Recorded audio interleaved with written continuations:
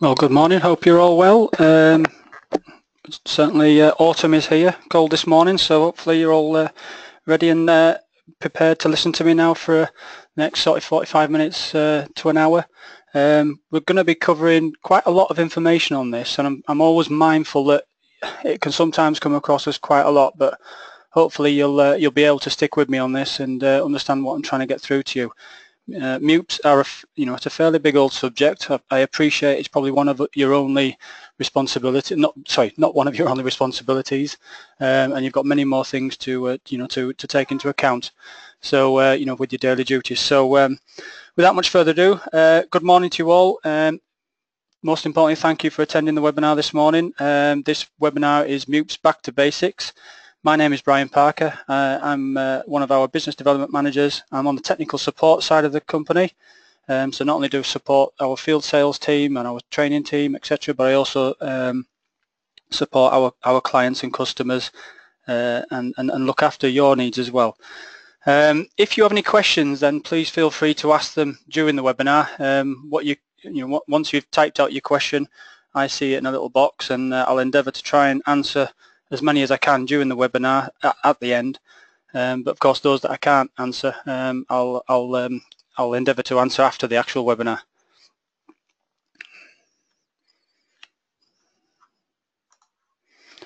So let's get started. Okay, so just a little bit on myself, very quickly. Not going to bang on too much about sort of education and training. I've been in this game long enough. Really sort of more interested in telling you that I'm very much a focused on IPAF, International Powered Access Federation, so I'm very much involved with the country council, the training committee, various working groups that sort of sit on there, and various sort of steering groups, etc. So keen and passionate about MEWPs and safety. So again, hopefully I can pass on some of my experiences to you today. So just a quick look about what MEWPs. So MEWPs is Mobile Elevated Working Platform. Appreciate that might not be everybody's normal terminology, cherry picker, scissor lift, magic carpet, etc. But basically it is a machine, and that definition was written back quite a few years ago, and it's actually taken from BS 8460, which is the code of practice for the safe use of MEWPs. Now that code of practice, as you would expect, is 2005. It's well overdue its review, but obviously with the recession and such, it got put on hold. At the moment, it is currently undergoing a review, and we're hoping to have that out sort of latter part of October 2017. Very specific from BSI. That document itself covers a lot of things and important aspects of using MEWP safely, such as hazard spotting. What we as an industry, we as a guidance tell you these are the main hazards. It's going to look at management of MEWPs. So what control and what responsibilities you have when MEWPs are on your site, when you're ordering MEWPs. Clearly, we're going to look at safety at work sites during in this code of practice. How we look at working at height safely, making sure we don't become a casualty. It goes into depth on training, attributes of people, selecting the right people to work at height, and then it moves on to planning and positioning of the machine. So planning a job, as you're probably aware, all work at height must be planned. It's got to be supervised and carried out safely. So again, you've got to make sure that you understand what's in there. And then of course we go through maintenance and through examination testing, etc. So it's a very good document. I'm involved with IPAF in the rewrite of this. I do hope that once it's actually released, it will certainly bring into an up-to-date a lot of the now more modern aspects of MEWPs. Okay, so this isn't health and safety today in terms of looking at all the legislation and guidance. There's a rake of legislation and guidance out there, but in truth, if we're hiring MEWPs, we've got the Health and Safety Work Act. Then we've got certain regulations that we have to comply with, and to name a few: provision and use of work equipment regulations, lifting operations, lifting equipment regulations, so that's pure and lower. The management of health and safety at work regs, you're looking at RIDDOR, so reporting of accident, diseases, dangerous occurrences, COSH, all them sort of things that you need to look at. So they are the rules effectively we've got to comply with. And then after that, then you have approved codes of practice, that supplement the guidance, or you have codes of practice, which is what I've just mentioned previously with BS 8460. So that is how to, you know, everything sort of acts and regulations, they are law. Approved code of practice, effectively best practice. You know, it's the grey matter, how we comply, you know, and how we can put enough information into and procedures into complying with the Act and the regulations. So codes of practice are not law, but they are and can be used in court to show that you've unfortunately not met the requirements. But then we have a rake of standards and guidance, and that standards and guidance, I'm going to go through some of that today, and hopefully you'll find some of it useful, even if I can signpost you to some documents that you've never really sort of you know, aware of, because, you know, I am mindful there are many working groups going on, and what you've got to do is make sure that you understand, you know, at least have sight of these and understand what the implications of them.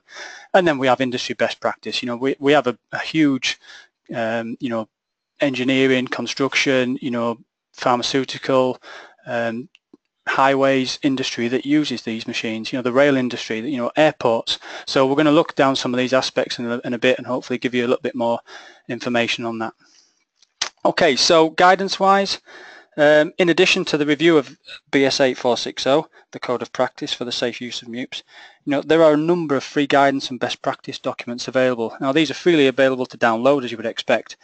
I would encourage you to both visit our own website, we've got a number of them on there, and also the IPAF.org website. Now this guidance that's shown here is some of the ways that we can, examples there, some of the technical guidance notes that you can show you basic legal requirements when you're operating, managing, supervising or using MEWPs. I will say now that some of these, as you can see, are a single page, an example of a pre-use check sheet. There's unfortunately not a very clear picture of the safe use of MEWPs from BSI, so as you can see that's a little out of date. But and then what we've got then is the probably one of the I would say concise pieces of documents put together by the Construction Plant Hire Association under the Strategic Forum for Construction, the Plant Safety Group, and that's ground conditions for construction plant. Now you might think, well, some of you that are listening today, you may not well be on a construction site, but some of this information that they discuss and showing this is pertinent to use in all industries. So I would advise that you at least have some sight of that. You know, I think like guidance on familiarization, fall protection. You know, if you're working in agricultural, so safety and, you know, tree felling, been a number of fatalities involving tree surgeons over the years. And probably one of the last piece of documents that have had quite a lot of information, I was involved in this document, is, you know, avoiding trapping and crushing injuries to people in the platform. So that's just a snapshot of some of the guidance out there. I would advise you to have a look at these, obviously, I've got to say that, but ultimately it's up to your good selves to look at that. You may also find that some of the previous webinars that I've done, which are on our website, by all means, you know, download them and read them. I've covered secondary guarding, I've covered ground conditions, you know, I've covered some of the other aspects of machines familiarization. So, you know, if you haven't got the time to read it, then you might just feel that, you know, it may be appropriate to download one of our previous webinars. All right, so operator training then. So I'm going to focus specifically today here on IPAF operator training. I know there are other training courses out there, and I accept that. But we are one of the largest training providers of this of MEWP training in the UK and also in the Middle East. So before we go any further, the IPAF course is actually a 1 to 3 day course, and this takes into account different levels of knowledge, experience and practice of would-be operators. So clearly, you know, if we take the 3 day, an untrained person who's been operating MEWPs for some time is potentially going to need less practice than someone who has never operated before. I think we'd all agree that. And I've been a trainer now for 20 plus years. And I actually, you know, I don't think there's any rhyme or reason to this, because I can actually find some of the most experienced operators have actually got some of the worst bad habits to get rid of. And, you know, you tend to find yourself, you know, looking at the experienced operator thinking they wouldn't like to be in a platform with you. So but then you can get into a new operator who does everything by the book, and that's how we drive, that's how we learn. So I would always encourage, you know, 1 to 3 day course. Most training centers are going to sell you a 1 day course. With that 1 day course, we're going to go through all the training, people are going to get a PAL card, a certificate, and you're going to get an OSG, an Operator's Safety Guide, and the logbook. Now that logbook is for documenting the experience. So should I jump on climb onto a machine I've not been on before, fill out my logbook, I've used it for 3 hours, get my site manager then to go and sign to say that I've used it safely, happy days, hopefully we move on, and then move on to the next site. I might use it for 3 weeks on the same site. I don't have to fill in that logbook every day. So I could basically put one thing for one entry in there for a week, end of the week, go and see the foreman, your boss, your line manager, get them to sign it off, and that's you basically covered in the fact that you've actually used that machine. Now, also as well, your IPAF card and certificate is internationally accepted, and they are valid for 5 years. At the end of 5 years, you're going to have to do some type of renewal to renew your license, and that renewal is going to be revisiting a training centre. Now, you could say that some people will then go and do the course again. I've had people before that have, they're on their 3rd time, and I can see the frustration in their eyes sometimes thinking, God, I've listened to this guy now for another 3 or 4 hours before we get out to the machines. Now there is another available option now, and this is the e-learning. And e-learning basically means now I can go and do the course, the theory test, in my own time, be it at work, at home, on a Sunday afternoon with a cup of coffee, whatever, and then book in, attend the training centre and do the practical session only. So for some of your guys that, maybe, you may have some that are a little bit, out of sorts, having to go and do the full day again, there is another option available. And obviously courses these days are audited by IPAF, so there are unannounced audits and also training centre audits, so you could be assured of quality and consistency. Now, you may have seen this IPAF poster about. This was done quite a few years ago, probably about 2000-ish, I think, when the categories changed. And you can see there we've got 1A, 1B, 3A, 3B. We've got harness, mass climbing, work platform, PAV, IAD, and MEWPs managers. So just to give you an idea of what the 3 means, the 3 means that the machine can be driven when elevated. The A means that the central projection of the platform at the maximum inclination will never be outside the tipping lines, or putting it simply, a 3A is a machine that can go straight up and straight down. It does have and potentially have a slide out deck, and that slide out deck can be a single deck or a double deck, which we'll discuss later. But the important factor there is it doesn't go outside its tipping lines. 3B again means the machine can be driven whilst elevated, and again, even when operating, it may get outside. It may that means that the central projection of the platform at the maximum inclination may be outside the tipping line, or it can project beyond the confines of the chassis. So this is what we'd identify as a boom type platform. When we look at 3A, 3B, they are mobile machines. Mobile, they can drive elevated up to a certain degree. Some machines won't allow you to drive when you've got over a certain height. When we look at 1As and 1Bs, A and B is exactly the same, but the 1 is effectively means that this machine is static. So it's static in its operation. In other words, the superstructure above it will not lift until the base has been put stable. Okay, so still smart training cards. Some of them have now gone smart, and IPAF started doing smart training cards in 2015, issuing these cards, and you can see that by the little Wi-Fi symbol on the top right hand of the card. So these cards now have potential amazing benefits for security and traceability of a person's training history, operating history, and where they've been on the machines. It has the capability to ensure that only trained and authorized persons operate a MEWP, and now that is only with a caveat of the fact that it has the correct reader or device fitted to that MEWP. So I could take a certain type of machine, put a reader on that machine, that device is configured only to allow Brian Parker to use that machine. Okay, and that is it. Now should Fred Smith come along and try to operate it, he swipes his card, it will give him a big fat no, but not only that, it will record and log the fact that Fred Smith has tried to operate that machine. So that's your talking point to him, and say, look, why are you trying to operate somebody else's machine, or potentially a machine that you're not trained or authorized to use. You can select, so that then is it's a selection where you can basically allow only certain people to operate that machine. It will track the equipment when it's in use, and you can help in deciding how many MEWPs are potentially needed for a project. All these sort of devices and readers come with a type of software, and they're going to highlight, over or under use. So if you've got capacity in the system, you might say, well, look, we've got 3 machines there that are sat, probably doing 60% work. Let's, instead of hiring another machine in, why can't we overuse them machines? But I think probably one of the best things that I've seen from it is we can't have machines being borrowed anymore. And the borrowing, I say borrowing in inverted commas, often it's used without your knowledge and your consent more often. And when you get the damage charge or the damage notification for the the bent cage or the smashed canopy, your operator is clearly going to say, well, it wasn't me that did it, and then after that you're then out there looking to see and who used it. And of course you're never going to get anybody honestly come up to you and say, well, actually, yeah, it was me that stuffed it into the wall or the steelwork. So with a reader fitted, it's simple. Your machine's there where you left it because they can't start it up and use it. So there are tangible benefits in that sense. So once we've trained our people, we then have to familiarise them. And let's be clear, after you've trained the operator, you still have a legal responsibility to provide familiarisation.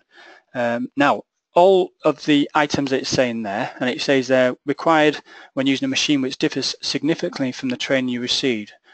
Machine-specific familiarisation should follow on from your basic training, so your 1 to 3 days. But then it must cover the instructions and the warnings from this certain manufacturer, what features have got, what control functions it's got, what safety devices are fitted, and of course how to bring it down in the event of a serious or could be a machine breakdown. As simple as that. Now all of that is going to be found in the information that's supplied with the machine, which is the operator's manual. For those of you who know MEWPs, will know that the operator's manual is going to be in the platform. So you're not going to be able to gain access to that manual 9 times out of 10. Okay, so before we then move on to it, we need to survey. So a survey is a location by a competent person prior to the use of the MEWP, and that's in order to assess for hazards associated with that location, and as far as what is reasonably practicable, the work that's going to be carried out. There may be unforeseeable things in there that you've not looked at, but you've trained your people. They should understand that if we come across something that's unreasonable or they're a little bit uncertain, they stop and come and see you. But then it should determine the most suitable MEWP and the method of use for that task to be undertaken. For any survey to be carried out, there are countless considerations to be mindful of. And I got some of the things here. Things like, is the ground, the surface, capable of taking the weight? What's the area, access area to the area like? In terms of width, height, length, turning ability. Is it the right type of machine for you working in? Is it diesel working inside? Is it petrol working indoors? The fumes. Have your machine operators been trained? Have they been familiarised? Have you got a rescue plan? And of course, have you took into account that the risk assessment has covered all aspects of risk and hazards? Without doubt, one of the issues which arise to the area is access, be that the width, the height or the length considerations, but also potentially restrictions on the ground. We've got to travel this machine over the ground. We've got to get it from point A to point B, whether that point A is coming off the loading truck and getting it across, the grass, the tarmac, the slabs, whatever type of material you've got. So I've lost count over the years of the experience of people tracking, driving or moving MEWPs into an area only to either get it stuck, sink into the ground, or God forbid overturn the machine. Dare I say it, sometimes it results in costly repairs, injury, or even in the press you've seen fatal incidents and fatal accidents. When a simple walk of the route first would have identified potential issues, hazards, and possibly even prevented this. So easy to sort of say, yeah, I would have walked the route, but I didn't have time. Yeah, well, try telling that to my family. So in the UK, approximately between 55 and 60,000 MEWPs, and as you would expect with these, there's different manufacturers ranging from different types, models. Some machines have indoor capability only, and of course machines are also able to go outdoors. Each manufacturer, as we understand and respect really, are attempting to develop new machines with different configurations, applications and uses at all time. So what we're seeing now is technology working in the manufacturer's favour by designing MEWPs which in some way rely on safety systems for various aspects. So we'll cover safety systems on machines a wee bit later on. But when we are looking at this, some of the criteria when we're looking at height and outreach, we're going to cover that a bit later. Access we've mentioned. any overhead structures that the operator can be crushed against. And now, once we've agreed the type of machine, we need to then consider, to manage them risks. So, in each operator's manual and spec sheets that you could also find on the internet, you'll find the working envelope of a machine. Now, it's critical for tasks when a specific height has been requested. So the difference that we need to be aware of is the difference of platform and working height is 2 meters or 6 foot. You may, I was always surprised and thought nobody can make that, but there've been some big blunders in MEWP hire before. Some big blunders as far as someone opts to take the tasks on themselves. They don't take in the rentals request to come and do a site survey to find out that the working height, but they've wrongly stated the platform height. So when they get up to the full height, they find that they're actually, 2 meters short or 6 foot. So what do they tend to do then? They climb on the guardrails because we didn't hire a machine that was big enough. Or they identified the height and the reach, but not calculated the up and over capability of the machine. It can be costly mistakes. So if you're in doubt about this, we need to, I would advise you to ask for a rental survey. They're free of charge. We'll send out a field sales representative will come out to you and look at the job. Now, North American manufacturers, Genie, Skyjack, JLG, they put their machines up to platform height, and that's normally in feet, so 45 foot, and that will be to the platform height. Whereas European machines, their maximum is the working height, and that's normally identified in meters. There we can see an example of a machine there. So you can see there, if you can see what I'm meaning about up and over height. So you can understand how you can maybe get that wrong. You can see up in the top right hand side of in the area where you hopefully you're going to reach that, and you find that you don't, or you can't. Also, that machine has a capability to go below ground level, so what we'd consider to be negative reach.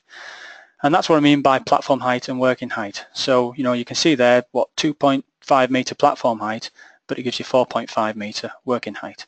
But ensure that you get the right mix and make sure you don't get that wrong. Hopefully that kind of is quite easy for you to understand there. Okay, we also now come to model numbers, and numbers depict the model of the machine.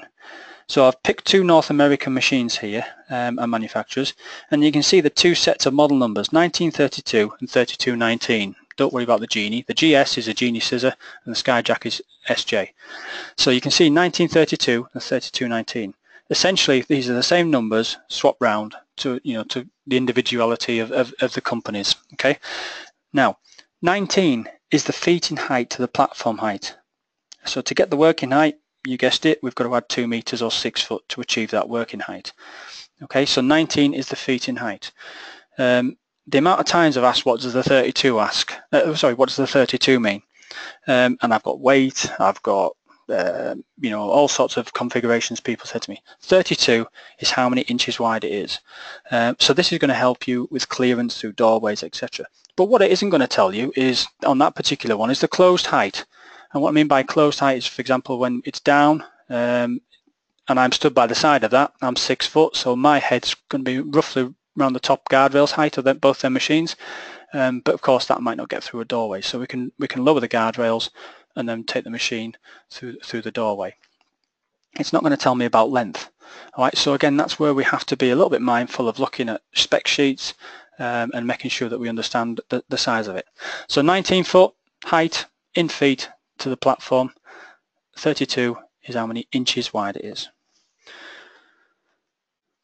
Okay, so now I've understand that North American manufacturers work in feet. But when we look at a boom type MEWP like the Genie Z45 25 DJS there, this refers to both the height and the reach in feet. Now what we need to remember this is not achievable at the same time, so I can't go 45 foot up and 25 foot out, all right, because I'm going to have an envelope like I showed you earlier. But when that lower boom is fully extended up and the top boom, or we'll cover that later, is horizontal, when I've tellied out, I can achieve 25 foot. The D would denote that it's a diesel, the J would denote that it's got a jib fitted to it, and within our fleet, the S would indicate that the machine is fitted with a secondary guarding device, which I'll cover a wee bit later on. Okay. But when we come to a European spec machine, in this case you can see it on the right hand side, a nifty HR15, like I said earlier, this is measured in meters, and that's your working height. So to identify the platform height, you simply subtract 2 meters from that number and it will give you that platform height. So in this case, it'll be 13 meters. But what you'll find with a lot of European machines, they do not depict the reach like the North Americans do. Okay, so again, important that you have a look at the spec sheet, check that you've got the right series, the right fleet number, and you understand the right type of machine. Okay, so that's just a kind of a quick run through that. One thing I mentioned earlier about how we can always try and improve on this is we can do training, and operators can be trained on operators courses, but also MEWP for managers courses will cover all the legal aspects of their responsibilities when hiring and managing and supervising MEWPs on site. When we run the MEWP for managers course, we go into depth with these model numbers and such, and try and get people to understand some of the semantics of these sort of things. Okay, thorough examinations and ID plates then. So it goes without saying we must comply with the law when it comes to ensuring that the MEWP is safe to use. It's got to be suitable, and clearly it's got to be fit for purpose. Set aside from that, it must have an in-date 6-monthly thorough examination before it is used for work. Manufacturers, okay, will do a certificate of conformity which is valid for 12 months from the date of conformity. When it comes to a rental company like ourselves, 9 times out of 10 you'll find ourselves will do a new thorough examination. So that thorough examination is from 6 months. So how we would deliver that to you in some respects is either by the plate that you can see at the bottom on there, on the bottom picture, and accompanied by a certificate. If you are a customer of ourselves and you're on our web portal, our web portal will also automatically send you the thorough examination when you hire the machine. So effectively, you always know that the machine has come out with a thorough examination. It's your responsibility to manage that thorough examination. However, as a rental company, we tend to do it for you, but it still doesn't take away your responsibility. I mentioned earlier about the readers. The readers also have the ability to stop the machine from being used if it's not got a thorough examination. So that's kind of like a backup should something unfortunately go wrong and you're busy people and you miss that thorough examination. And unfortunately, God forbid an accident happens, you can have health and safety all over you. One of the very first things they'll ask for is training. Next thing is thorough examination. If you haven't got one of them, you're certainly going to be asking a few questions. So we've got the thorough examination. On there you'll find a serial number, and that serial number is going to relate to a serial number that is going to be on the top plate that you can see on your picture there. That serial plate number and your serial number on your thorough examination must match up. And tongue-in-cheek, I've had it before when I've been on site where somebody's actually taken the sticker and changed the thorough examination from one machine to another machine to make it appear as though that machine was still in date. So just be mindful. Obviously, no ID plate on the machine, or you can't find it, you should really go and speak to your supervisor, because ID plates can be in various places. I've had them in wonderful locations before where even I'm scratching my head trying to find them. I found them on the chassis, the boom. You've had to lift the scissor pack up so you can see inside the scissor pack, behind hoses. So, just be mindful that sometimes, we may have to actually start the machine up to lift it, to find it. Okay, so we already know the operator's manual has got to be supplied with the machine. That's one of our legal responsibilities, duty of care to other persons. The location of the manual, we often know that 99.9% of the time that manual is located and fitted to the platform. We've got to make sure it's the right type, it's legible, okay, and it's got to be used accordingly. But when something goes wrong, 99% of the time that manual is in the elevated platform. So wishing to rely on it to operate the MEWP in an emergency scenario would be wholly wrong.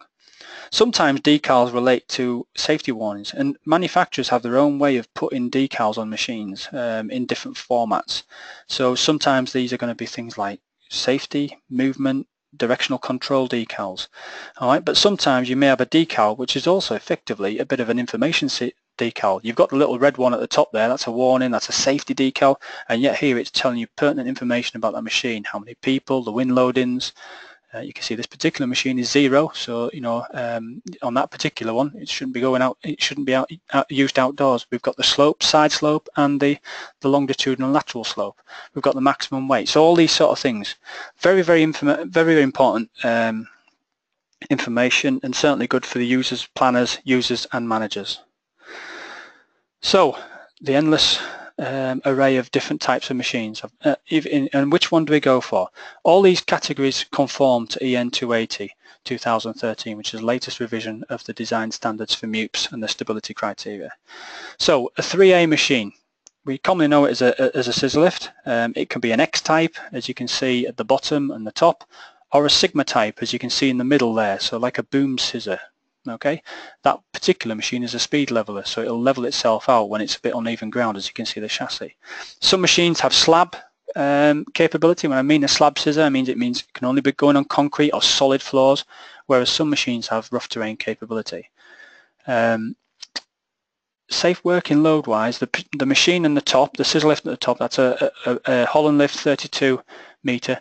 You can take 1,000 kilograms up in that to 32 meters, and that machine will actually drive at 32 meters too. I've done that. It's not for the faint-hearted, trust me.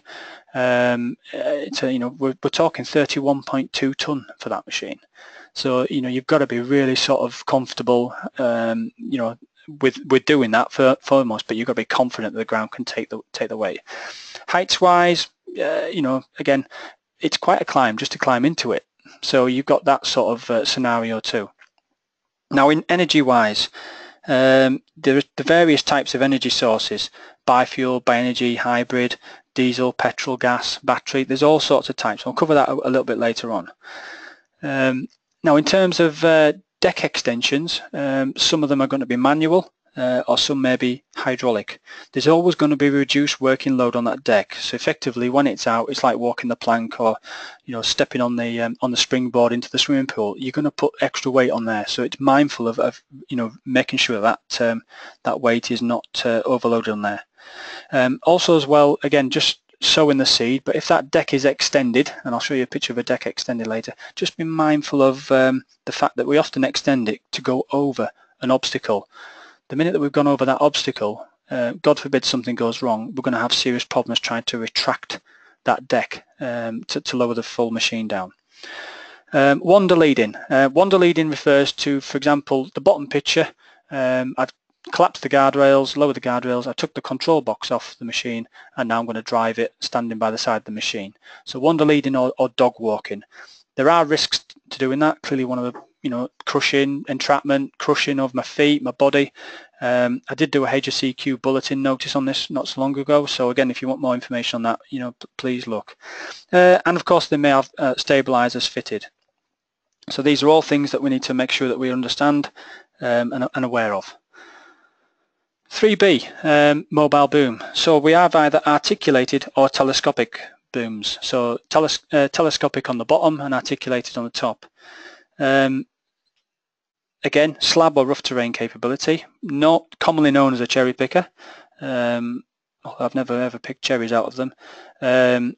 These machines currently we go up to 185 foot and they will drive at 185 foot.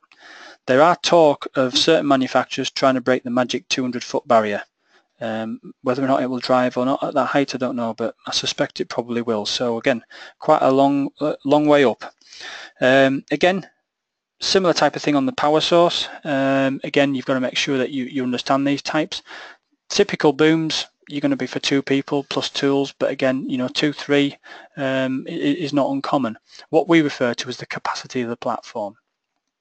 So the articulated boom is going to provide you with up and over reach, whereas the telescopic machine is what we'd call a point to target machine. So in other words, I've got to be able to see it within reason because I have got a small jib there to get to it. Now energy source is just to cover both machines, diesel, petrol, diesel and battery are the most common type for them. Petrol, very uncommon, but some of the older versions may have them, and obviously gas, LPG. But you will also get biofuel, and biofuel machines means that you have diesel and electrical available in the same unit, but they work independently of one another, so commonly available up to about 15 meters. A bioenergy machine means that you have diesel and electrical again at the same time, but when the diesel is running, it will trickle charge the electric side of the machine. So in other words, it'll trickle charge your machine up, and you would typically use your diesel outdoors and your electric side of it inside. Hybrid though predominantly works on electric and diesel, and the diesel will come in when it's required to boost the power. Now these are commonly available up to 20 meters, but they're also available now on some of the large scissors, and I know some of the European scissors now certainly going down the hybrid side. Static booms, as you can see, these can be road-going vehicles, they can be towed, they can be road-driven, or they can also be tracked machines. Again, because it is a static boom, it's a boom, but it will not lift up until it is static, so effectively it's going to set up on outriggers and stabilizers, and these range from anything from 2 tons up to 60 plus tons gross weight. Safe working loads in the platform, sometimes you can have 5-6 people in these platforms, and you're talking hell of a weight at the base. The available heights in terms of this we'll cover on the next slide, but if you look at that as well, some types of machines are capable of being pedestrian driven. So the bottom machine there, I can drive that from the ground, legs obviously folded away and set into a certain position to prevent me from tipping it over, and drive it from the ground. Static boom for me is one of the biggest ranges of a single MEWP category, in terms of we used to have loads of different categories here, but now it's just this one static boom category. So available heights, with our own branding, Wilson Access, we can go up to 57 meters, but the industry, the record at the moment is 112 meters. You're talking something that's going to cost a mortgage to get the thing there to work, to work. So you're talking huge things. We also have non-operated and operated. So on some of our machines, the industry standard tends to be around 20 meters or so. You can walk into a hire depot. You've got your driving license, your insurance, your payment, and you can drive the thing out the depot. But when you start to go over that height, you tend to become operated. And it's very, I suppose in some respects, once it's operated, it gives you with the customer a bit of peace of mind to have an experienced operator on the machine while your tradesmen are, carrying out the necessary jobs. And obviously these are flexible. You can do multiple jobs in a day. Just to give you a bit of height and scalability, I told you it was the largest single disparity of a single category. So there's something like a trailer mount. It's about 12 meters, obviously not fully extent. And there's a truck mount. I'm sure you can probably see the vans in the ground there. That is the same category. All right, so I do a 1B, that's the same category. They are poles apart, okay, in size. And I wouldn't expect anybody, unless they were, trained operator, to be able to go and hire that and go out. That's going to come with an operator, and for a very good reason. Okay, PAVs, very much, quite unsurprisingly with these machines, they're actually quite heavy, and you don't realise it until you've got it on a slope or on a camber, and suddenly the thing starts to get away from you. So you've got to be mindful of the personal attributes of the person pushing this into place. Some machines have pendant controls, so as you can see there in the middle picture, I'm using my hand there to lift up and lower down the machine, stood from the side of the machine, carrying out my function checks. Some you can see in the bottom picture there, I'm manually applying the rear casters before I climb into it. But when that machine then elevates, and you can see the picture on the right hand side, it auto brakes too. Now a few years ago they never used to auto brake, so unfortunately what you'd have is people pulling themselves along the ducting as they were doing it. That has now kind of thankfully seemingly been stopped, because there's been a refit of most manufacturers now to basically have these as auto brakes. Safe working load wise, I've seen some of these larger than a 3A, a scissor lift. So you've got to be mindful. These things, they're not toys at all. You might think them as just something that lifts up 1.5 meters, but the amount of weight and power this has and the force that it has, it can be quite unnerving. Generally speaking, these are for one person, and they're generally indoor use only. And again, we find them being used outdoors. We find them being used next to roller shutter doors with the door open at the other end, so you've got a howling gale coming through. Commonly used to find, they'd have 2 people in these machines instead of 1. And what you be mindful of is, that for one person, because how narrow they are, and the lack of weight. If we take a scissor lift the same size, you'd be probably talking, over a ton. That particular machine is around about 250, 300 kilograms. So, massive differences. Static vertical, not a common machine. They still have the uses. Generally an indoor type machine, but one manufacturer has designed, that I know of, designed it for an outdoor use. Operator stands in the platform to drive it, but then has to stabilize it, and critically will not drive whilst it's at height. So effectively that kind of renders it as a static vertical.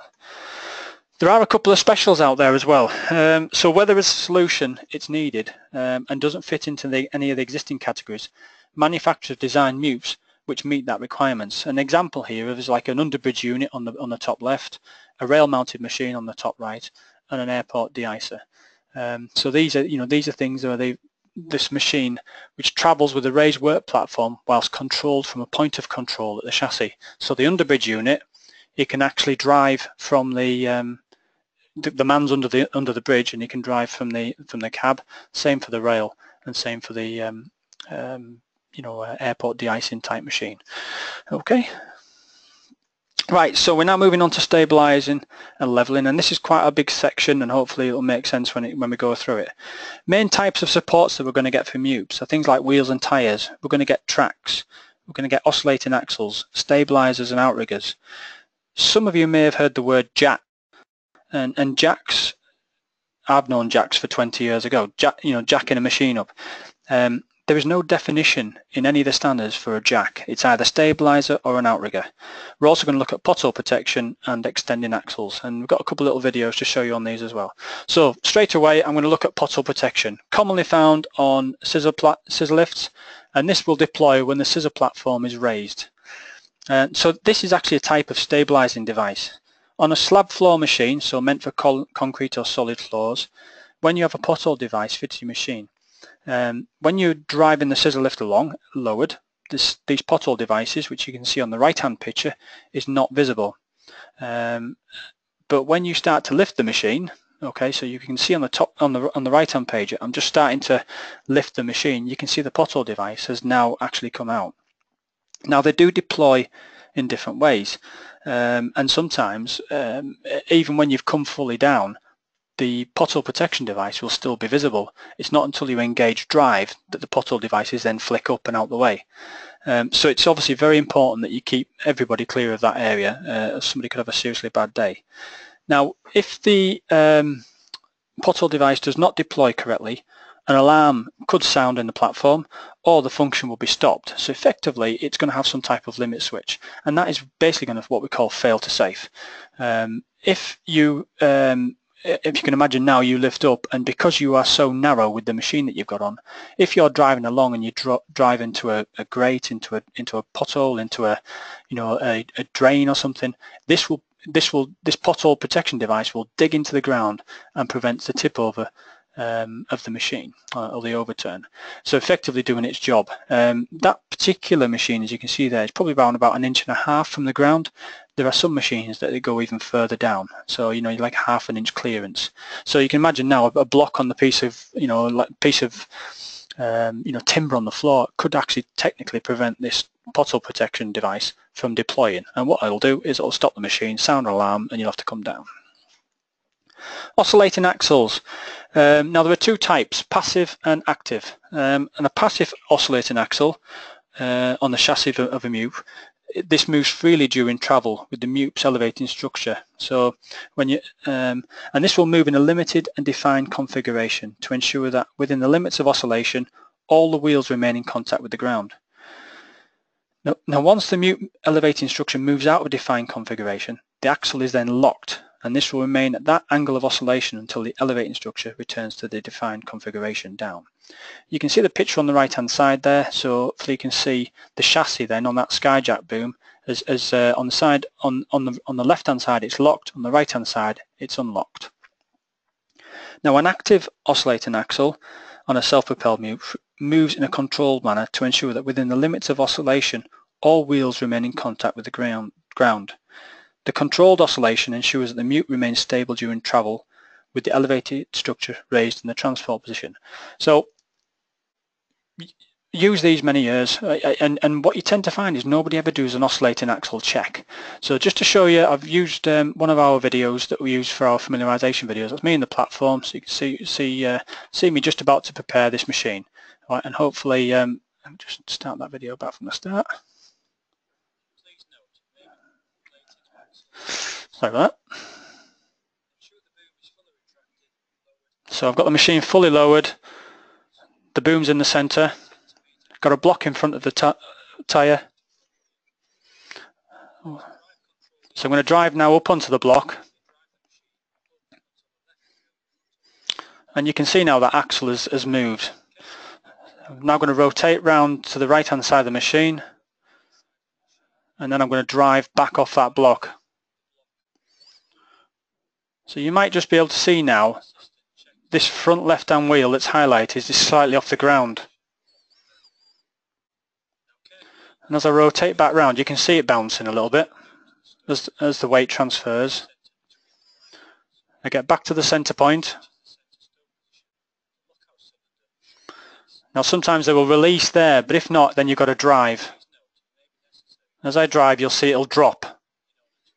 Okay, quite simple, quite straightforward. Great machine. Once you've checked one side, you're going to go and check the next side. So hopefully you could understand what I'm trying to say there. Not sure if you could hear my voice on the familiarization video, but again, these are available for you. So, okay, stabilizers and outriggers. So this stabilizer is a device or system used to stabilize the MEWP without lifting the MEWP chassis from the ground. An outrigger is a device which increases the base area of the unit, which then increases the MEWP stability, capable of lifting and leveling the MEWP. A spreader pad is used to increase the area under a stabilizer, an outrigger, a wheel or a track, to reduce the ground bearing pressures. So you can see the picture there. I'm on concrete ground about 15 inches thick, so there's no way that I'm going to punch through with the ground width there. All right, but if I was on soft ground, I would have to take necessary load-ins, ground setup material to ensure that I've got it in the right position and put the necessary pads or whatever or ground bearing pads underneath there to reduce the pressures. Now an extending axle, these ultimately are going to again rely on the ground to which they're stood on, and we know this as their point of contact. You can see on the two top pictures there that the axles are on the left hand one, the axles are retracted, and on the right hand one the axles are extended, and these are going to extend to increase again your supporting base of the MEWP. If I look now at the film now, if you look here now, again show you here, and this is an example of the axle extending. So I'm driving forward now and backwards, pressing a button on the platform, and you can see now then it went into its locked position. So into its locked position, it's then going to become wider, which in turn is then going to allow the machine to lift up. Without them axles in the extended position, the booms will not lift. So in truth, before you ever lift up a machine that's got extending axles, you should test that the machine it will not lift up when the axles are in the retracted position. A common error for some people. Now typically, and I mentioned about going over a certain height, when we start to get over 65 foot up to 80 foot machines, that's where you typically find extending axles coming into into their own. So that particular extending axles are going to operate in different ways. On some machines a jack is used, and a jack is lowered from the center of the machine, and that will pick up the chassis and allow the axles to be extended. The type that you've just seen there is what's known as a drive out, and that's the more modern way of doing it. So you drive the machine forward and backwards, engage a switch on the control panel, and that will drive out the extension to push out the axles. Okay, so hopefully that kind of takes us like through some of the sort of stabilizing devices. Okay, so let's move on to the next one. So structural parts then. Okay, we're going to the I picked this JLG 450, so 45 foot boom, which is an articulated machine. Other machines are available obviously, but just give you one example of this machine. I haven't got ability to do them all. So foam filled tyres, looks like a normal tyre. Foam filled. The tyre starts out as a pneumatic tyre, but then is filled with a substance called tyre fill. This foam maintains the pressure of the tyre and will sometimes, though not always, have a bolt in the tyre. Okay, so we can indicate that it's got a bolt in the tyre. Now basically opposite the valve, if there's the valve at the bottom right of the picture, what you can't see in that picture is the bolt. But when you look at the opposite there, so 180 degrees opposite it in the tyre, you may see a bolt. That's to indicate that it's a foam-filled tyre. Not always will it have that bolt though, so just be mindful of that. Advantages. Clearly you're not going to get any punctures, it's still going to maintain its rough terrain capability, but the disadvantage is because it's extra weight in the tyre now, it's going to increase the bearing pressure onto the ground. Okay, solid tyres, mainly for indoor use, so nice flat precision concrete floors, solid floors. These can be non-marking tyres, and what we know is typically is a white tyre, and they will prevent damage to floors. When you're not using non-marking tyres, you need to remember to protect any finished floors because you will leave deposits of black rubber on the ground. Again, advantages, it's hard wearing, you're not going to get a puncture, they're small and they're compact. Again, disadvantages, because this is a small wheel, you're going to get high grounding pressure at the what we call a point of contact with that ground. Okay, turntable. As you can see there, this is going to control the rotation of the turret, sometimes 360 degrees, sometimes not. It can, mindful as well, it can also reverse the upper structure. So basically when you reverse the upper structure, forwards is backwards and backwards is forwards on some machines, so we'll cover that in a minute. Also, just on some tracked machines, track machines, there is potential to hit yourself, and what I mean by that is rotate yourself around and actually hit maybe your engine canopy or part of the superstructure. Some machines are clever enough to stop and tell you that you're actually going to hit yourself, some aren't, so just be mindful of the different sort of machines that's out there and being familiar with them. Chassis orientation decals. So this is going to designate which way is forwards and which way is backwards, and this is going to be backed up in the platform. Now again, different manufacturers are going to do it different ways, using different color-coded systems, just because of that's their individuality. The previous one there, you've got the white, oops, wrong one. You've got the white and the black, whereas here now you've got the blue and the yellow. You're going to get red and green on some machines. They all use all different colors to give you an idea. Okay, your lower or your secondary boom. So this is going to control your main riser boom, lower boom, and this is a single boom on this particular machine, but you can also see that this is a telescopic boom. I've chose this picture because this is over 100 foot. So that particular machine, in this particular one, the lower boom, which is the little cream boom that you can see at the bottom there, has almost got to go more or less vertical before the orange sections will start to extend. So yeah, and you can see the articulation point at the top there. So if we were explaining up and over, there's your articulation point. Upper boom now, this is the point, what we call the point to target boom. So if I want to get to a certain position, I've got to have that angled at 45, 50, 60, 70 degrees, and then I will then telescope out. So when I'm ever positioning a machine, there is a word which I'll cover a little bit later on. But when we're looking at that, this is one of your telescoping of your boom. The last is one of the last things that you should do, because you've got finer control on that machine when you're doing that. Your jib, as you can see the jib, so the jib there, it can move up and it can move down, but it can also rotate, and it can rotate from the knuckle there on the top left, so what we call the jib rotate. The platform, so we've got the working height, we've got the platform height, we're going to have guardrails in there which offer collective protection, and we've got various entry points. Inside there you're going to have lanyard anchorage points, platform controls, and secondary guarding devices potentially fitted. That one has got one. You can see on the left there you've got the control box. You've also got underneath that machine a safe load system as well. So effectively underneath there, that black bar has 4 solenoids type devices on their limit switches, and that it basically weighs what's inside the platform, preventing an overload. Getting into the platform, there are different ways. So in that particular one there, you see my hand on it there, that's what we call a sliding mid-rail. Commonly you find with sliding mid-rails, people will tie them up, so they'll tie wrap them up, prevent them from banging their head when they're climbing in and out, which obviously increases the risk of people falling out that gap because it doesn't offer collective protection. Or you may have a full entry gate as such, and again I've seen them tied back as well, just one of them things, well, unfortunately, you know, you are then higher at risk of falling out the platform. Okay, so that's our structural parts of our boom as such.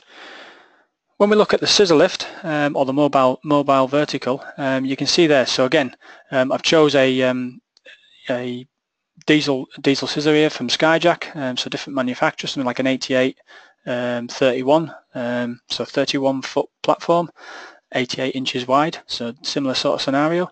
Okay, so tyres exactly the same, rough terrain tyre. We're going to have a bolt. Incidentally, I said sometimes they don't have a bolt, and what you might find is it might be like a screw head.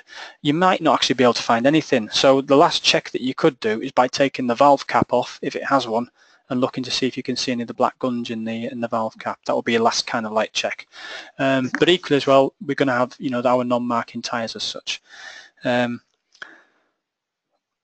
From our chassis point of view, okay, that's where we're going to have, you know, the location of the ground controls. Now this particular machine, you just can't see it. It's on the left there between the steps, or to the left of the steps.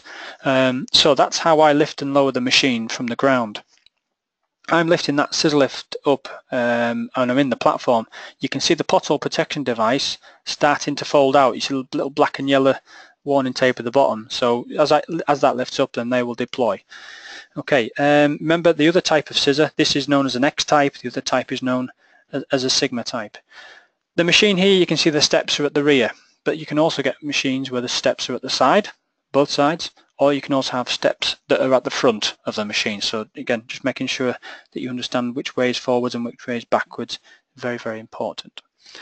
When I lift up a scissor lift, I may need to get inside that scissor lift, clean it, take something out that's maybe got dropped in there and preventing the scissor lift from coming down.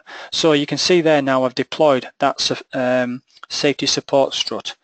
Now this is manually fitted. I actually have to reach in, unscrew it, the locking bar, and fold that into place. Now these again can be fitted on the side, at the back, or even at the front in some respects. And again, this often results in me as an operator having to reach in to actually unhook it to put it into its support point. So again, safety, making sure we don't have anything lower onto us, etc. At the rear of the machine, you're going to have the controls, and you can see on this one now I've chosen a different machine. Scissor pack is lowered. You can see the pothole protection device is on your left-hand side, and you can clearly see what we call now a white non-marking tyre, totally different. You can also see at the back of the machine there we've got a braking system.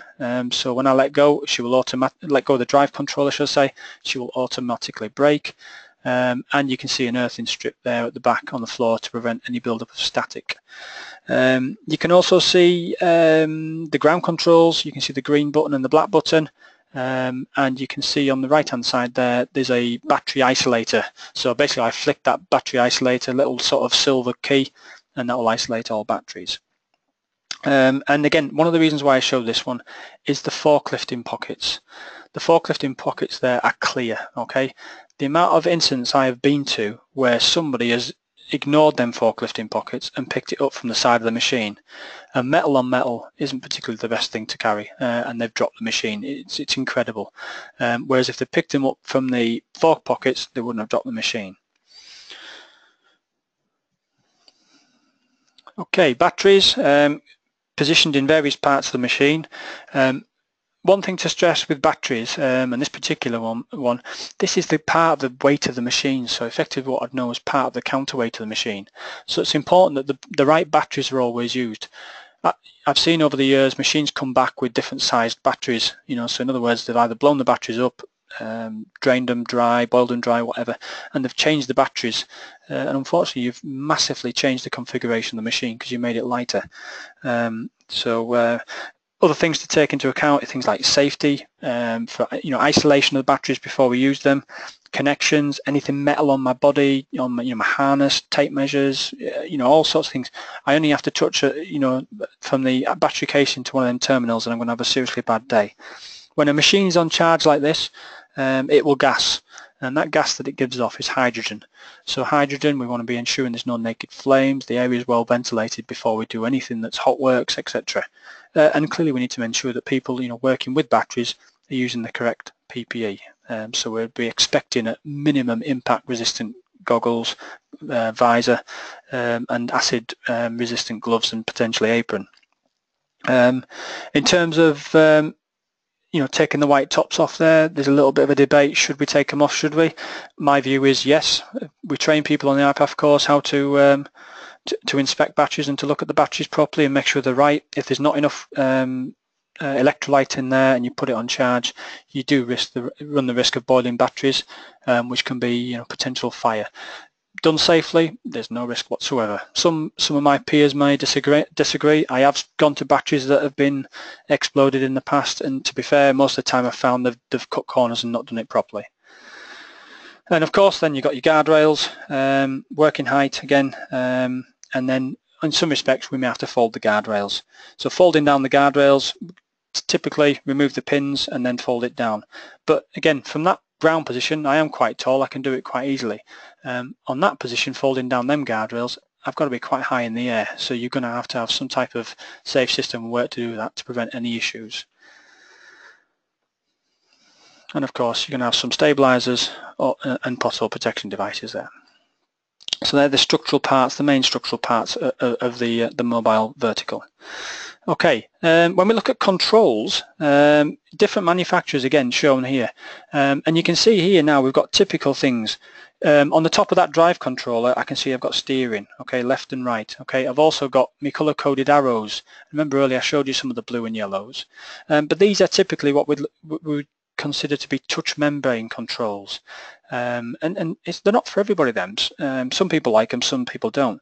You will also might get switches like on some of the other controls. In the center one you can see a physical switch which you actually have to hold over, or sometimes you can have a lever like so, and you can see the array of buttons up there that you have to press and energize and various things. So being trained on one scissor doesn't necessarily give you the okay to jump on them all without having a familiarization. When we look at boom controls, and again sample boom controls, you can see they're similar for platform. Often though we'll get many more controls in the platform. You can see the ground controls on some machines on the bottom, on the right hand side, examples of ground controls. So I'll pick this particular machine. If you look in between the yellow buttons on the bottom there, you can see what we call the indents, and them indents are little raised plastic in between the switches, and that's what we know as primary guarding. Also as well, the drive control lever on the right hand side, you can't just engage that on its own. It's got a collar you've got to lift up, and you'll find a lot of these machines now are coming with timeout functions on the foot switch, which I've not shown, but you've got a foot switch in the platform. I've got to press the foot switch and they have a timeout function. So if I've kept my foot on it but not operated a control within 5 to 7 seconds, I can't just energize a control. I've got to take my foot off. It's a positive acknowledgement that I am actually conscious of what I'm doing, put my foot back on it and then operate it. Okay, the great bit on these machines is this bottom little dial at the bottom there, so you can move all boom controls from fast to slow. So when I am getting up close to the actual workface, it's a quick turn of the dial, it'll slow the controls down, and prevent any sort of really sort of fast controls. Or fast operation. You can see there now the ground controls, and this is a good example of a ground control. Color coding, you can see the key color coding, so orange is at base, green is in platform. You can see there's 2 keys on this one, so you've actually physically got to turn it on. There are some machines where you turn it on, you take the key out of that one and then put it into where the green and the orange is. You can see on the left hand side there, this machine has a jack to lower the machine, thus lifting it up off the ground to push out your axles. So remember earlier I said you got the drive out type. That's an example of the hydraulic jack inversion. But also as well, you can see on the bottom right, so in the blue section, you can see the M with the arrow, and that M is manual, and that for me is what we know as our emergency. So that's our auxiliary emergency backup. So should I lose all power, that's my auxiliary power. So holding that, turning the key to the orange, I can then operate the machine to bring it down. Examples of emergency lowering devices. Now again, locations vary. I'm sure somebody from certain manufacturers, in fact I know they are listening to this broadcast, and also IPAF. It doesn't seem to be any common standard as to where these should be located. Sometimes I found emergency lowering, you know, inside a canopy, outside of a canopy, on one side of a machine, at the front of the machine, at the back of the machine. I wish we'd come out with one standard, and they've got to be positioned on that point so that, you know, hopefully we can never ever sort of get that point where this emergency lowering or ground controls are positioned next to the wall. So care, you know, it's got to be located. Care's got to be taken when you position the machine that these are always accessible. And simply on some of these machines, they might just be lowering valves. They might be a valve that you've got to pull and turn. It might simply be just a, you know, like a red bar that you've got to pull. You can see the picture there on the in the center at the top. There's a handle. I haven't zoomed in, unfortunately, but that's a hand pump. You know, so I've got to open a canopy to get to that hand pump. What if that machine is right next to a wall? What if it's blocked by material or other things? I've got to lift that handle up to actually engage the power, the hydraulic power, to lower it down. So again, you've got issues there insofar as being able to pump that machine down potentially. So what happens when we go higher? I suppose it's a cliche to think that when machines are developed and we go over this 180 foot, 185 foot, things just get bigger and heavier. And to be fair, they tend to, but that's not always the case. Some machines rely more heavily on stability systems and computers to keep them stable. What you've got to appreciate from a rental and delivery, and certainly from a purchase consideration point in the factory, is that it's got to be a certain weight, and the gross weight of the machine has got to be considered for things like delivery, point loading. Otherwise, we can't take it on the roads. It'll need a movement escort everywhere we go. So just without going too much on it, this is the computer screen, and you heard me right, computer screen in a JLG 150 foot boom. You can see there, hopefully, you can see various things that have got the red line crossed through it. It means you can't use them controls. It's telling you can only use a certain type of controls.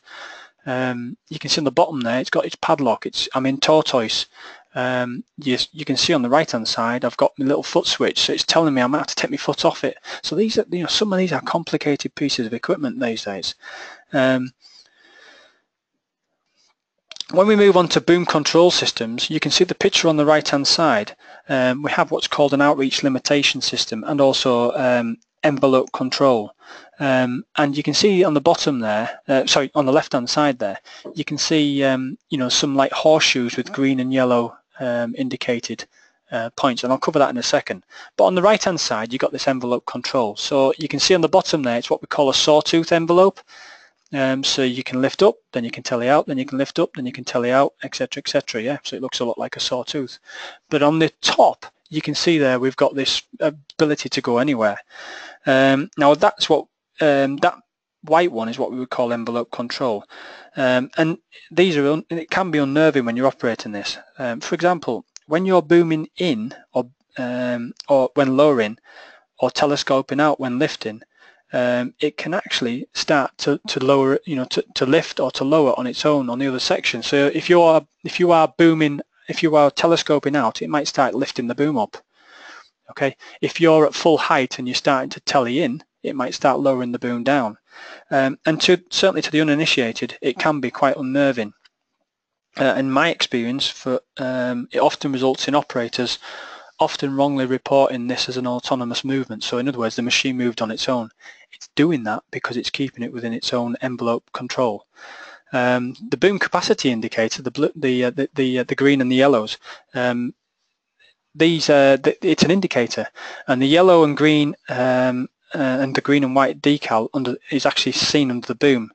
Now, in the platform, you will change the capacity. So, for example, you might change the capacity from 250 kilograms to 450 kilograms. You're quite capable of doing that, all right, provided it's within the confines of the machine. But if you fail to change that capacity and you're expecting it to take 2 people, 3 people, whatever you've got in the platform to go up to full reach, and then it doesn't do that, and most importantly, you tend to blame the machine, when actually it may have been your inability to change over the capacity indicator. And again, it's knowing your machine. There are some machines where you can lift up and telescope out, but then you can't rotate the jib. Again, it's about this. So when we get higher, when we get bigger, when we get, you know, wider, these are some of the concept of, certainly just on a mobile boom I'm explaining here, where we can have certain things that we need to be aware of. So before we operate the machine, we need to know the controls, and this is all about familiarization. You're going to check the area is clear before we operate it. Have a look at what each control does. Do they move smoothly, steady? When you let go of the control, does it stop? Now that I've put that in there because I'm being a bit of a monkey there. When you let go of the control, does it stop? Often they will not stop immediately. And what that stop means is it's going to continue moving until it's stopped its hydraulic movement, and that's what we refer to as hydraulic ramping. So this is ramping up and ramping down. So for example, when I drive on a machine and I drive forward, it may not immediately go straight away. If it did, it'd probably throw me around the platform. All right, but when I then lift up and lower down, you might find then that the the speed is going to slow down, but then not physically stop. Driving forward up to a wall, expecting it to stop, and I stop the controller and it doesn't stop. It rolls on forwards 1, 2, 3 feet. It's built into the machine to slow the machine down mechanically or electrically, so it's not a fault with the machine. Tilt alarms. Now you mentioned earlier we talked about sort of stabilizing and leveling. Tilt alarms are generally fitted to MEWPs, fitted to the chassis or the turret of the MEWP. It's fitted and checked while it's been thoroughly examined, and obviously PDI, and obviously it's fitted by the manufacturer. They will work up to a certain degree. Okay, over that degree, she's going to stop the machine from lifting.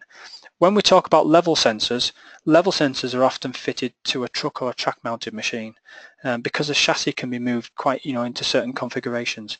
And often you'll find it's backed up with some type of spirit level bubble. So as a final check before we lift up, you can check the spirit level bubble, and it's got to be within a certain degree as identified on the in the specifications.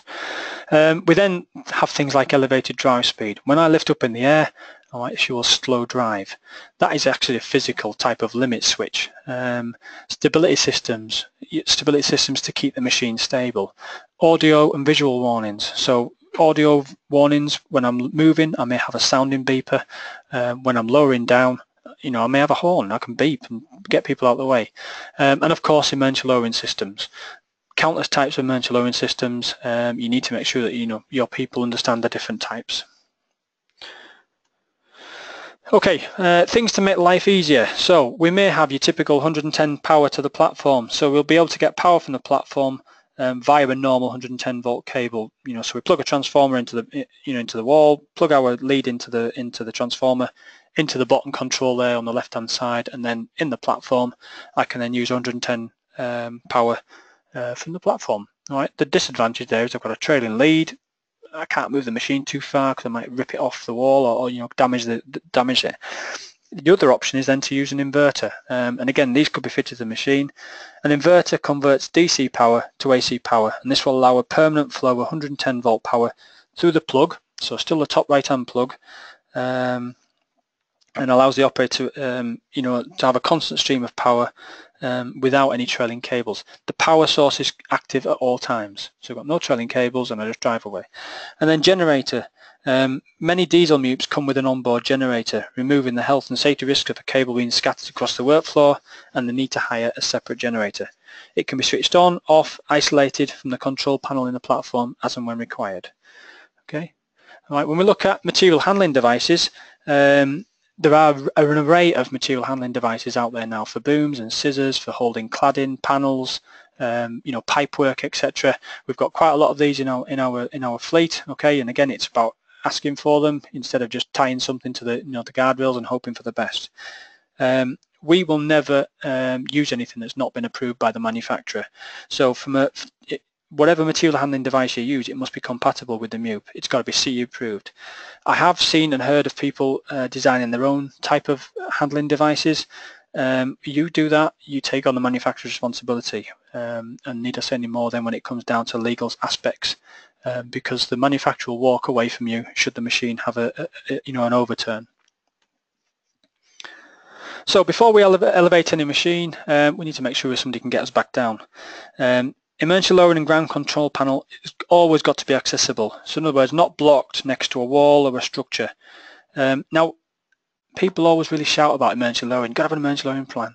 Great, you've got to have an emergency lowering plan. It's got to be documented, and people have got to know how to activate it and what to do in the event of an emergency. But your emergency lowering, as we know it on a machine, like the middle picture there where the guy's reaching in for the valve, is your last resort. should the proverbial hit the fan, we turn the key from platform controls to ground controls and we bring the machine down using the ground controls. It's a hell of a lot faster than starting to hand pump a machine down.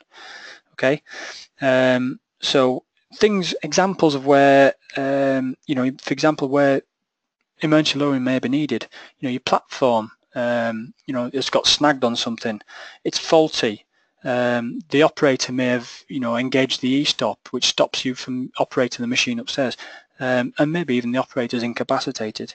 The only thing then you can do is actually revert to the emergency lowering. Now, the picture on the top there is the picture that IPAF devised for the universal symbol for the location of the emergency lowering.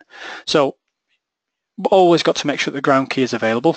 The last thing you want is the operator taking the key up in the platform, because that prevents you then from turning the key from platform to ground. You've got to make sure that a ground rescue person has been appointed, whether known as a MEWP standby person, emergency rescue, it doesn't matter, but I would always make sure that person knows how to bring that machine down in the event of an accident, whatever machine it is.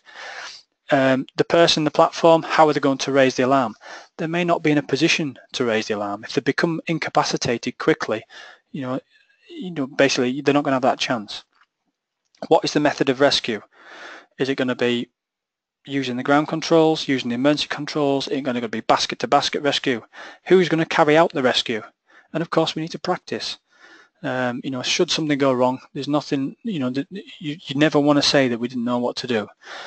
That picture I've seen for years, and no disrespect to our friends in France who lot, great machine, fantastic piece of kit. I love pictures that identify bad practice. These cladders are working by the side of the wall, and I know that machine very well. The ground controls is actually on the wall side. So this is done for marketing, I accept that. The emergency lowering is at the front of the machine, so effectively directly underneath where the guy's standing. So God forbid something goes wrong, I could pull the emergency lowering handle and that machine will descend. Controlled, it won't be, it won't come down like you see James Bond in Casino Royale come down at full speed. But what you will see is that if I cannot get to that ground control, because there may be a pallet of material there, or he may have extended that slide out deck over some other obstruction, we are in serious problems. All right, so we've got to always have another plan in place. IPAF, back in 2005, I think it was 2005, came up with the Clunk Click campaign, and for boom type platforms recommended that when in a boom type platform that a full body harness with an adjustable lanyard is used to provide work restraint. The lanyard should be adjusted to be as short as possible and may contain an energy absorbing device. In vertical lifts, it's not normally necessary for personnel working from a vertical lift to wear fall protection, other than in exceptional circumstances. There are times in a boom type platform where you would not wear a harness working over water.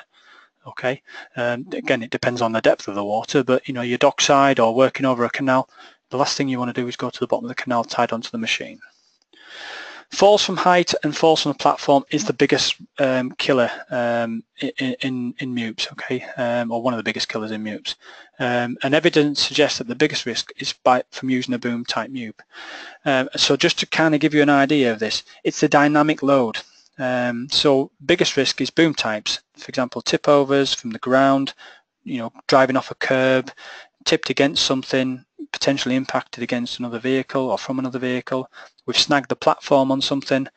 And the dynamics of a machine stability is effectively the whip effect. The inertia created by trying to free a snagged machine and then suddenly it then going free can have a catapulting effect. So that's why we recommend a fall protection in a boom type MEWP.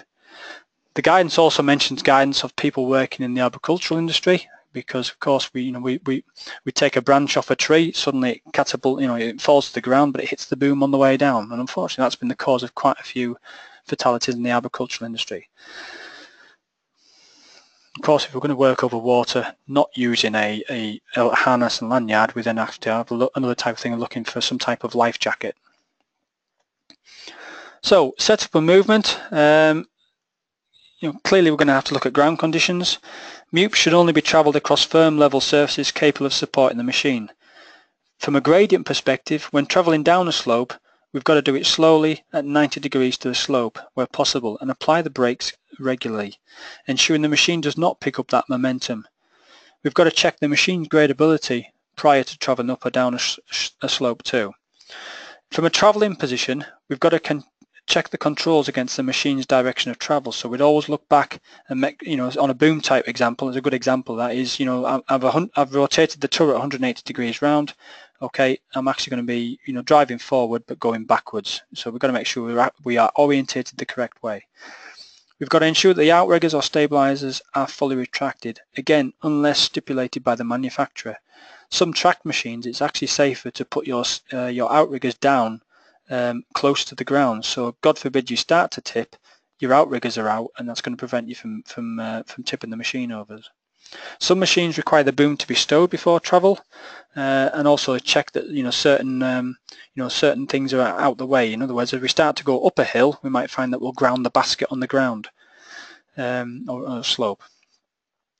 Situational awareness, looking around you, ensuring that we're not going to get anything tied or caught, warning people, and of course, warning devices. If the slope sensor is activated when elevated, action will be taken to lower the device immediately, lower the machine immediately. So if your tilt alarm goes when you're up in the air, you need to know which way to bring the machine down. Do you lower the main boom or do you telly in? Depends on whether your basket is up or down. And again, looking at the operator's manual will give you that information. And checking travel speed. You've got to make sure it's functional. Avoid traveling at high speeds. Reduce speed and sound horn near doorways and things like that. Don't leave the controls until the machine comes to a complete stop. Remember, we talked about ramping down, hydraulic ramp down, and then shutting down the machine to prevent unintentional movement or unauthorized people. So there's lots of things that we need to consider. Pick this one up off YouTube. It's quite a good little film, and you can see it working now. Hopefully, forgive the language on this one. I don't think he does anything that's too swear-wordy, but you can see the JLG, what the person was thinking. You can see the trees on there. He's actually just hit the tree. So, why he's even considered that. He's lowered the boom. The fact that his mate's videoing it is, instead of telling him to stop, I have no idea why. Now, so he's reversing down. You can see the front wheels are turning. Some of you might have seen this on YouTube in the past. As the slope's going, that machine's probably around about sort of 14, 15 tons. At some point now, he's just shouted, "You're going to fall." You can't hear him. And he's just telling him, "It's over, it's over. It's in the hole," as he says. And there he goes. He's going to have a bad day. If he survives it, I don't know the outcome of that. If he didn't survive it, and apologies. Thankfully, we don't see anything. But you can also see it catches fire as well. So there's you've got to think about these things. And when we look at gradability, gradients are usually expressed in percentages, and angles are normally expressed in degrees. So MEWPs are rated for their ability to ascend a slope. The highest grade a machine can climb up a slope while maintaining a particular speed is sometimes referred to as that machine's gradability. So for most MEWPs, they show the gradient capability of the MEWP in its percentage. So for example, 40 degrees, but as you can see from the chart, this is an angle of just over half of this figure in degrees. So 40 degrees, you're talking nearly 1 and 2, 26, 20, 25 degrees. So we should never confuse percentage slope with degrees. And there is an easy way to work out the gradient, okay? Rise divided by the run times by 100, but it does involve you having a tape measure, a straight edge, etc. Just be very, very careful on slopes. So when we're going to set up, we need to explain the necessary things you're going to put ground. We've taken all our ground conditions into place. We need to ensure we've got barriers, where our working envelope's going to go, what our stability systems are like, ensure the MEWP is level, and make sure it doesn't clash with other work. You can see this great picture there of how not to do it. Certainly you wouldn't get that from our company, Wilson Access. We'd expect the whole part or whole of the road closed. We'd have a machine that doesn't have the ability. It's quite an old machine that you can see you've got the ability there to actually descend into the traffic. A lot of them now go the opposite way, insofar as that you'll get zero rotation over another lane. But again, a good example of how not to do it.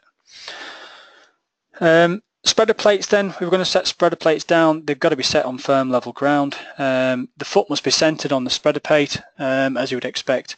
And one thing that I've been working on with the UK Country Council, I've been the sub-chair of the new guidance that's been written for ground conditions. And there's going to be a new ready reckoner for all weights and point loads.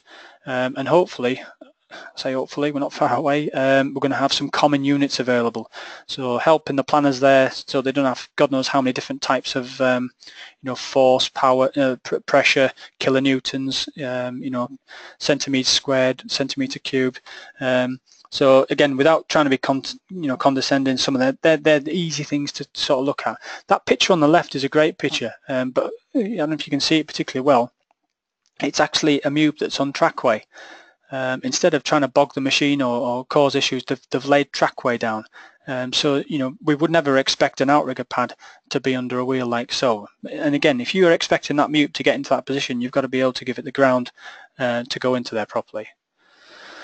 When we're going to set up a machine, we just need to explain. Sometimes you'll get a decal on the side of the wheel, and that will identify the greatest weight that's going to be potentially on that wheel. Now if I lift that machine up now and rotate it over one of these wheels, I might get something like 10,000 kilos, and that weight in itself means that's what the point load is going through that wheel.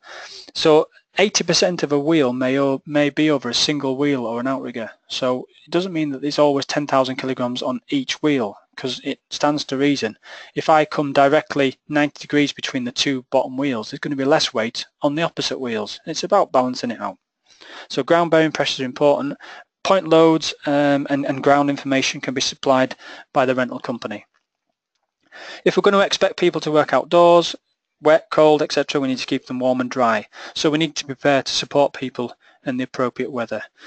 Not only can we get seriously cold, fatigue, mental stress do play a part when people are subjected to poor weather. Equally, in hot climates, people can find them struggling with the climate, so we need to consider about cooling them. Machines in different types of weather can also act differently. Thankfully, we don't get the bottom picture too often, although it won't be long until we've probably got it. But what's going to happen? It won't start. It's trouble starting. Parts of the machine can freeze. If we've got an electric machine, the charge time on batteries is going to take a lot longer, and equally then the run time of batteries is going to be a lot shorter. Some machines are zero wind rated. This means that we should not, without trying to explain the obvious, it means it shouldn't be used outdoors. It should be used indoors only. And when I find out a machine, or identify a machine, I need to make sure that I've taken into account if it is zero wind rated. How am I going to check the wind speed? I can use an anemometer, and that anemometer can give me an indication of the wind. Some machines have fixed anemometers, or sometimes it's handheld, what we class as a bit of PPE. Manual, the decal and the data plate are going to give that, and it's going to be measured at working height. So when I get to 50 foot, I take my anemometer out and measure it. Clearly I would have measured it before I elevated. Operation, in between corners, roof lines, I've got to be careful of gusty wind or sheeting, and effectively the wind chill. So the effects on the extremities of the body can be quite important. Wind funneling down that alleyway there could be absolutely twice, 3 times what it would be out in an open area. So just be mindful. It can actually also be less. It can be almost like 2 miles an hour, or it could be 25, 30, 40 miles an hour. Secondary guarding, obviously there's an increased risk when you're driving or lifting near any overhead obstructions, so we've got to maintain all-round observation. And we also remember take into account the ramping up and the ramping down on the machine. You can see some examples there of secondary guarding devices that are out there on the market. Again, I've done a webinar of that on the past, so if you want a little bit more information on that, feel free to download it. What we're trying to do is prevent crushing. Been in this game too long, and a lot of people really look at the controls without really sort of spatially being aware of what's behind them. And in a situation like that, now he's been caught by the machine, he's obviously self-asphyxiated, the guy's in trouble. You've got to have a rescue plan to get that person down. So without thinking, hopefully I'm not trying to frighten you at all. Machines, they are safe by design, but to comply with the design standards, they've got to have things. They shouldn't be able to start unexpectedly. The machine must be designed or protected in such a way that the desired effect, that where a hazard is involved, it can only be achieved by a deliberate action. So a hold to run device, a foot enable switch, a button. This is what we know as a function enable device, and these are sometimes either recessed or a button or a trigger. These are effectively what we also know as primary guarding systems, and these are the primary source of operator protection, so they should never be negated, never be people mess around with them. If work to be conducted where the MEWP is high risk, then clearly we are looking working close to an extra potentially crushing area or high risk area, then we need to consider secondary guarding systems. Certainly in some industries secondary guarding has been mandated, but we also need to consider potentially looking at PAL Plus. Second, and I'll explain PAL Plus in a second. Secondary guarding systems, okay, it's been mooted quite a lot now. No single device prevents all known issues. Indeed, many are only activated once the body has been forced against the sensor. So, and that's come straight from the IPAF guidance. You can download that document, get an idea of what you want. In my view, prevention is better than the cure. However, there are some very good devices out there now, and I'd encourage you to look at the different types. PAL Plus, this is an optional course, so once a person has passed an IPAF operators course, they then can do the PAL Plus, and it's optional, additional, it's category specific training aimed at operators working in higher risk or more challenging environments. So as you can see there, it's a bit of a compact theory session. We're going to get you out on the machines a lot more quicker, and people who do the PAL Plus will get the plus after their designated machines, so 3A plus, 3B plus.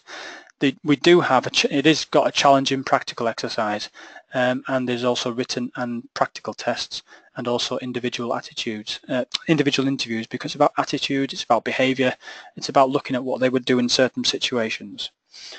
But you've got to have the PAL Plus in date to you've got to have the PAL in date to do the PAL Plus. And of course, when we're looking at parking the machine, we want to make sure that we park on firm level ground. We should fully lower the platform. The machine should be isolated against unauthorized use. We would always expect the emergency stops to be in. Some machines have 3, 4, so make sure they're all in. We should turn the key to off, and we should remove it. And where possible, if we can, we electrically isolate the machine.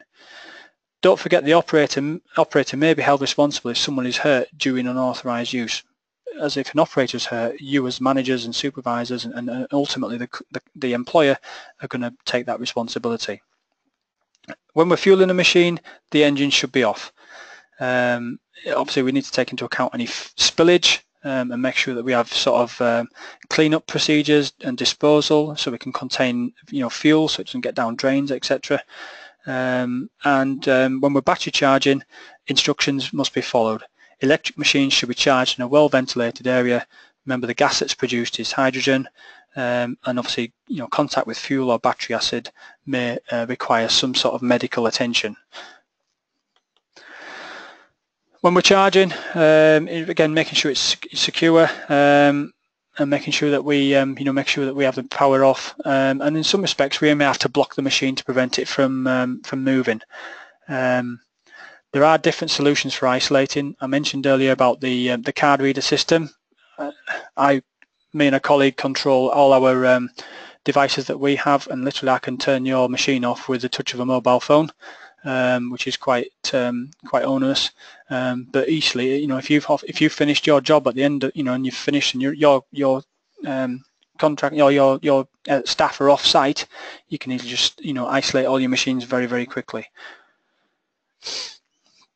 Okay then, to summarise then, we've gone through legislation and guidance. We must train people before operating a MEWP, and it's your employer's responsibility to ensure that all operators using equipment are adequately trained and familiarised.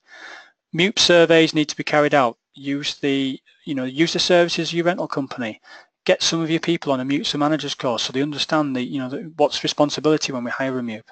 Check your selection criteria before using and hiring a MEWP. Where am I going? What's the intended task? Have I got multiple tasks? Make sure that you have a 6-monthly thorough examination.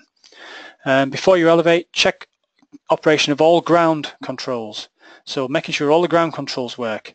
We need to make sure that all the platform controls work.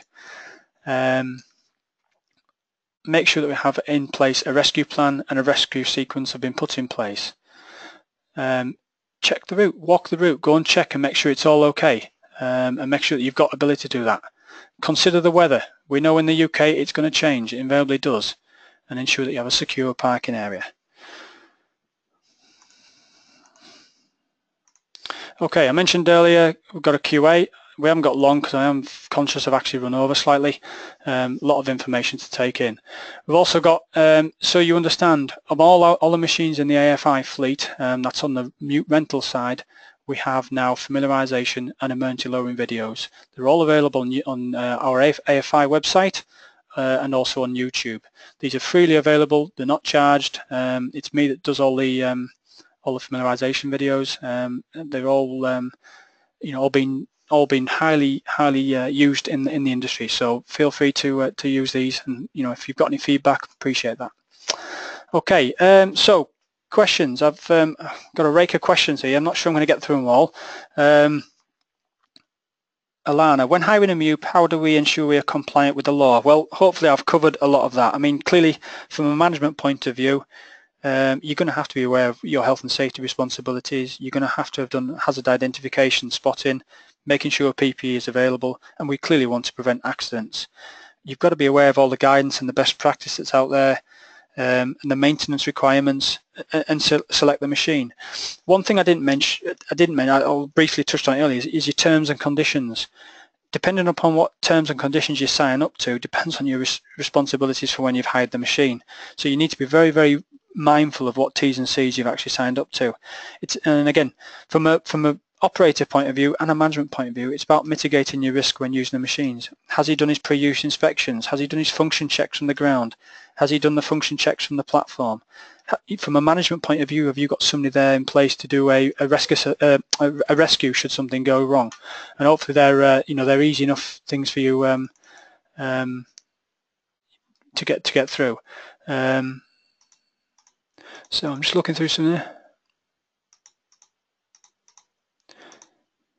Do you have any generic specific risk assessments for MEWPs? That's from Tom. There is on the IPAF website, there is a generic risk rescue plan for MEWPs, albeit it is not, it is what it is. It's generic. You can download that, and then you can put the machines in there that you've done. Right, I've got a question here from Tom. If the health and safety manager completes a risk assessment and a working at height permit, what must the operator be obliged to do apart from the obvious? Clearly, the operator's got the responsibility to carry out the pre-use checks and function checks. He's got to use the MEWP as indicated by the manufacturer's handbook, report accidents, defects, use the machine. He's got to follow what you've told him. So if it's a boom type machine, you should be ensuring that you're wearing a harness. He should be ensuring he's wearing a harness. Reporting faults, you know, any defects to the machine, ensuring the machine is set up correctly before it lifts. But from a management point of view, you've got to make sure that you've given him the you know, the right type of ground to set that machine up. I'm just trying to go through these questions.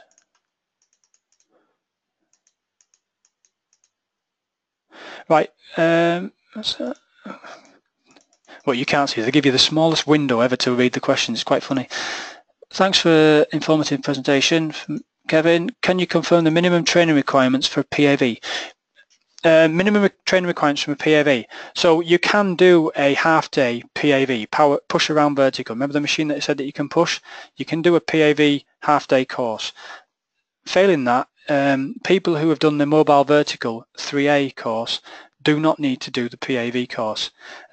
Provided they have had familiarization and it's been documented, then they can use a PAV. The one thing I will say about smart cards, and I was at a convention last week in Vienna, is there is talk of these smart cards becoming, with an IPAF app, being an electronic logbook. So you know, basically on my PAL card, I'll be able to build up a history of the machines that I've used by, you know, scanning something on the machine, or you know, with my eye. You know, it's all going to work with your smartphone. I think 90% of the world these days have smartphones, and they're getting smarter.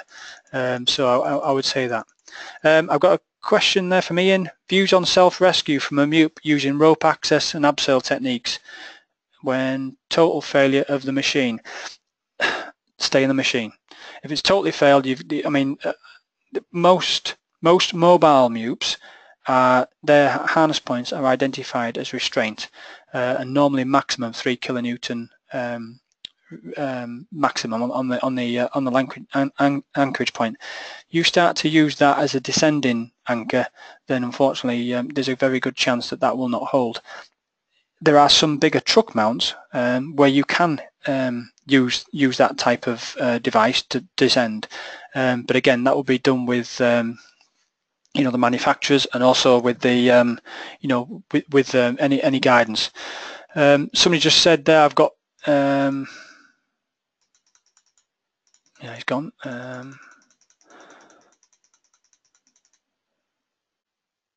Okay, I think I've answered all your questions. Of course, if you've got any other questions afterwards and you feel like you don't want to mention them here, I'm more than happy to take questions afterwards. Hopefully you found this informative today. As I say, in a day or two you'll find there'll be a recording of this, but feel free if you wish to send an email via questions, and I'll tend to try and get them answered by the end of this week. Okay, thank you very much for listening today. Have a great day. Bye.